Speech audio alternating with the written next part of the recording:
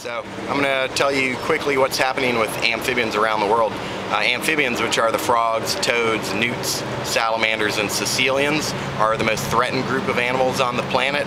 1/3 of the world's 6,485 species of amphibians are on the verge of extinction, and 200 species have completely disappeared in the last 30 years. And this is not normal because amphibians naturally go extinct at a rate of about one species every 500 years. So they're disappearing about 3,000 times faster than they should be, and this is for a variety of reasons. Habitat destruction, humans are chopping down forests, draining swamps that frogs depend on. Infectious diseases. We ship around about 50 to 100 million amphibians around the world each year for pet trade, food trade, laboratory usage, zoos, and for bait. And some of these amphibians are sick, and when they get shipped around to a new location, they may escape or get set free and take their disease with them, and native frogs have no evolved defenses and may go quickly extinct with the new disease. There's also problems over-harvesting for pet and food trades. Many millions of frogs are taken out of the wild each year just for use as pets or to be eaten. Invasive species such as trout that get stocked in fishless lakes eat tadpoles. Crayfish are used as bait by fishermen. They escape and eat newts and salamanders. In Vancouver, there's a big problem with bullfrogs. Bullfrogs compete with native frogs for food resources, and they also eat native frogs. In other parts of the world, there's a problem with cane toads as well, another large amphibian that competes with native frogs for food resources.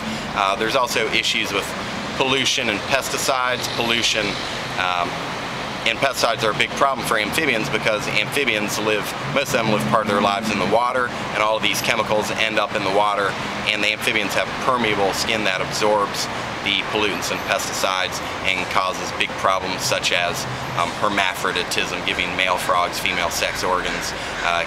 Some pesticides can cause, or pollutants such as coal, which is what we get most of our electricity from, causes problems with deforming mouth parts in tadpoles, and pesticides change water quality and can lead to things like extra limbs in frogs. There's also problems with global warming and droughts in places like Yellowstone National Park, which is the world's oldest preserved area. Even in somewhere like that that's been protected for well over 100 years, ponds are drying up and amphibians depend on these ponds, so that's a big problem. So why are frogs important? For a variety of reasons. One, frogs eat ticks, mosquitoes, flies that carry malaria, dengue fever, leishmaniasis, West Nile, Lyme disease, Rocky Mountain spotted fever, lots of diseases. And so the frogs they can eat perhaps hundreds of insects in a night, so they're keeping us safe. Tadpoles eat algae and therefore keep our water clean. We're dependent on, most of us dependent on water that's coming through community filtration systems, so tadpoles are doing us a favor cleaning the water for us. Also, birds, reptiles, fish, dragonflies, monkeys, beetles, spiders, all of these animals eat amphibians, so amphibians are a really important part of the ecosystem, and when the amphibians disappear, lots of other wildlife will have problems as well. Also, humans use frogs in medicinal research. 10% of the Nobel Prizes in physiology and medicine have come from research that depended on frogs, so when one species of frogs disappears, then there goes any chance for humans to improve our own well-being through use of that frog.